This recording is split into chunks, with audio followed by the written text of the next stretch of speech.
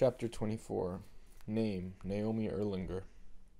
What were we supposed to think? First, Cap gets crushed by the entire football team and the coaches practically have to carry him to the nurse. 3 hours later, he gets decked by Daryl Pennyfield. I'm never speaking to him again. Next thing you know, he's being taken away by ambulance.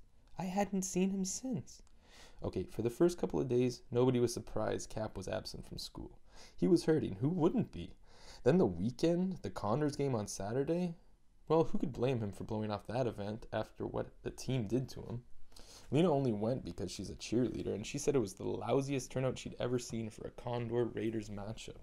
Sea Average and Rhinecliff battled to a 3-3 tie, in case you're one of the few who cares. Serves those jerks right. Anyway, I figured I'd catch Cap on Monday. Wrong. And by Tuesday, I was getting worried.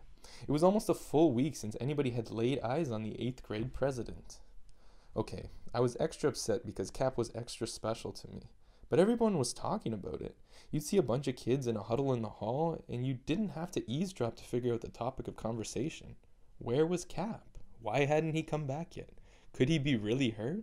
The custodians were still trying to scrub his blood off the terrazzo in the corridor when the big punch had been thrown. He must have been in bad shape. What else would keep him away from what was brewing between the two of us? To be continued. I meant that. This wasn't another shallow middle school crush like the one I'd had on Zach. This was a relationship. And besides, the Halloween dance was on Saturday night. Cap had to realize we could never pull it off without him. When I asked Mrs. Vogel, my homeroom teacher, she replied, "I don't think Cap Anderson is a student here anymore." What? She might as well have told me that the school was slated for demolition with all of us inside it. Of course he's a student. He's the 8th grade president. She looked uncomfortable. "I don't want to argue with you, Naomi. I've told you what I know." "I'm going to ask Mr. Kasigi," I stormed. "Who do you think told me?" she said, not unkindly. Mr. Kasigi held an emergency staff meeting to bring all the teachers up to speed. I don't recommend that you mention Cap's name to him. He gets very emotional on the subject. "But the dance is Saturday night. Who's going to run it if Cap isn't here?" She wouldn't look me in the eye. "The announcement is going to be made at lunch. The dance has been canceled." I felt like I'd been hit in the stomach with a 2x4. "You can't be serious." She was serious enough to kick me out of the class. By the time I staggered into the hall, the first of the notices was being posted. Due to unfortunate circumstances, the Halloween dance has been called off. As you can imagine, the chaos was rising. There was only one middle school in Claveridge. Our neighbors had all gone here, our older brothers and sisters. A lot of our parents had attended Sea Average. There had always been a Halloween dance. "They can't cancel the dance," wailed Tiffany Peterson. "It's a tradition." "They can, and they just did," Lena said darkly. "Kasigi's such a jerk. He spends the week partying at some fancy convention and then comes home to pull the plug on anybody else having fun." "But it's our trademark," Tiffany persisted. "The elementaries have holiday pageants. The high school has homecoming. Halloween is our thing. How can Mr. Kasigi do this to us?" Zach put his 2 cents in. "Kasigi isn't the problem. Since when do the teachers have much to say about what goes on in this place? You're ignoring the obvious. The dance got canceled because Cap screwed up somehow." "How do you figure that?" asked Lena. "The details are all set and Cap isn't even here." "Exactly," Zach agreed. "It's his party. Where is he?" I jumped on that so fast the wind should have knocked him over. "Where is he? It was your precious football team that tried to put him through the crust of the earth. And don't forget the punch that leveled him was meant for you." He shrugged. "It's not my fault Pennyfield's gone over the edge." "Nothing's ever your fault," I snarled at him. "When you couldn't use Cap as your clown, you tried to use him as your crash test dummy. I've had it up to here with you, Zach Powers. You and I are through." As rattled as I was, I took some satisfaction in the expression of total shock on his face. I laid it on even thicker. "Did it ever occur to you that unfortunate circumstances might not just be a lame excuse? What if it means... Well, what could it mean? No one had the guts to say it, but it was in everybody's thoughts. Stone-faced Mr. Kasigi couldn't hear Cap's name because it made him too emotional. What unfortunate circumstance could cause that? Add in the fact that Cap had dropped off the face of the earth.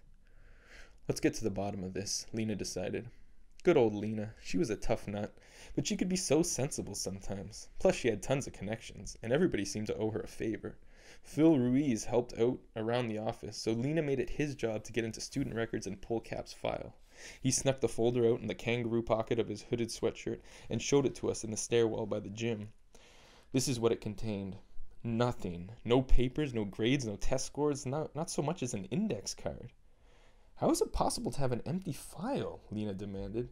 It isn't, Phil told her. It should have transcripts, transfer forms from his old school, and emergency contact information.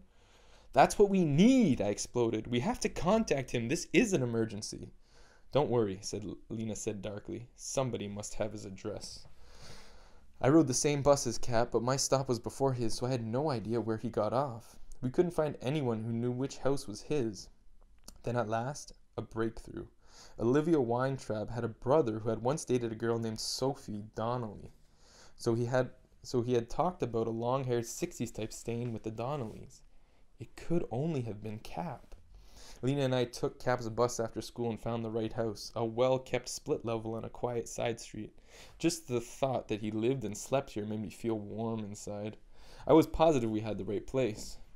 This is it, Lena confirmed. 191 Rockcrest. As we marched up the walk to the front door, the window of a car parked in the driveway whispered open. A very pretty high school girl leaned out and called, "Something I can do for you?" "Does Cap Anderson live here?" I asked anxiously. "No." She started to roll the window up again.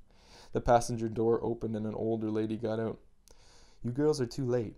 Cap is no longer at this address." You could hear she was choosing her words carefully. "Well," Lena persisted, "can you tell us where he is now?" "I'm afraid that's not possible." "But why?" I wailed. "We really need to talk to him." The daughter lowered her window again. "My driving test is the day after tomorrow. We're busy." "Sorry, girls," the mother added. "I'm sure you're just friends with the best of intentions, but a lot of things have happened that I'm not at liberty to talk about." She got back inside and shut the door. "Can you just give us his phone number?" I begged. The teenager gave me an odd smile. "Where he is, they don't have a phone." They drove away, leaving us stranded on their doorstep, stunned. Finally, Lena spoke, her voice subdued. "I think I might know why we can't find Cap." Meltdown, that's the only word to describe my state of mind. For months I had been wandering the desert, throwing myself at that undeserving creep Zach. Now finally, I understood my true feelings. And it was too late. Up until that moment, no one had dared to speak the awful words out loud, but I couldn't keep them bottled inside me any longer. What if he's dead?